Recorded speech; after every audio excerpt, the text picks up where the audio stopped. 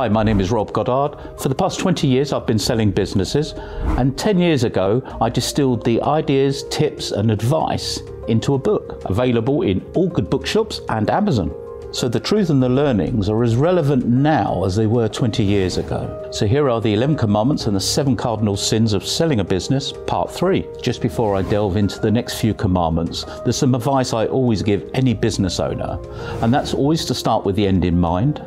Have a magic number that you want to achieve, and also know when you want to achieve it. So with that in mind, here's commandment number 7, which is to appoint specialist advisors. The reason is that selling a business is a team event.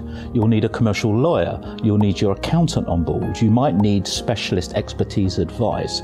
Don't think that you have to do it all by yourself, because you don't, and actually you'll get better results if you include a team around you. So this is really important, because the prospective buyer, if they pick up that what you say in a meeting isn't backed up by the paperwork, you're going to get them going down the route of looking for other things that don't square up or match up or align. You don't want this, because if a potential buyer for your business picks up that what you say in a meeting isn't backed up by the paperwork, then that's going to take them down a very different route, because they'll be looking for other things that don't make sense, don't equate, don't line up.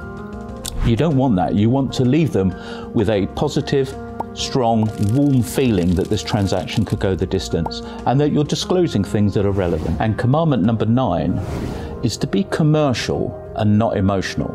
Now this is really tough, because any buyer is going to look commercially at the proposition of buying your business. Most owner-managers who are selling, in my experience, I've found, have got emotional baggage around the business that they've created and nurtured and grown. But you've got to see it from the buyer's perspective, which is a commercial transaction. So there you have it. They are the next 3 commandments, but there's more. So if you'd like a deeper dive and to learn more about how to sell a business for a top price, I've got a training course, online training course coming up. Details in the comments section below.